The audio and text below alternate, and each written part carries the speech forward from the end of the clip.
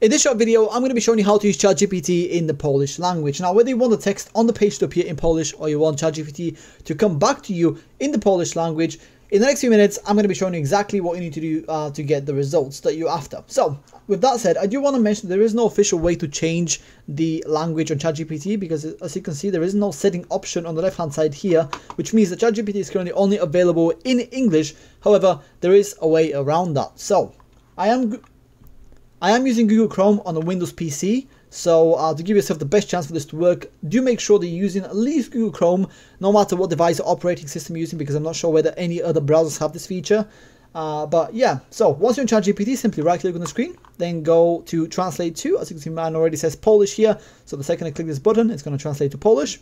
And as you can see, there we go, the entire page is in Polish. Now, when it comes to getting your output in Polish from ChatGPT, you don't need to do anything, simply talk to ChatGPT in Polish. And just to test this out, I've copied and pasted the phrase from Google just to show you what ChatGPT can do for you in the Polish language. I did go ahead and copy a phrase from Google that says, "How are you?" in Polish, so I am going to paste it now and see what ChatGPT comes back with.